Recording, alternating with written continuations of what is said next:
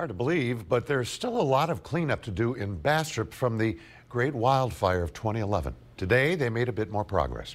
This is Boy Scout Troop 188. They are out earning merit badges today by cleaning up the roadside and ditches of fallen or burned out trees and debris. Lone Star Disposal pitched in with dumpsters, and Whittlesey Landscapes saw to the mulching of the debris. The effort today served many purposes. Still got burned trees that are here. It's just a nasty reminder of 5 years ago, so we're trying to get it cleaned up and ready for our fresh start. It helps them with leadership because they're helping other people, and with them doing this work, they show other people good examples of leaders because they're helping each other out. What a great bunch of guys. Troop 188 happens to be sponsored by the church in Tahitian Village, so they had some extra motivation.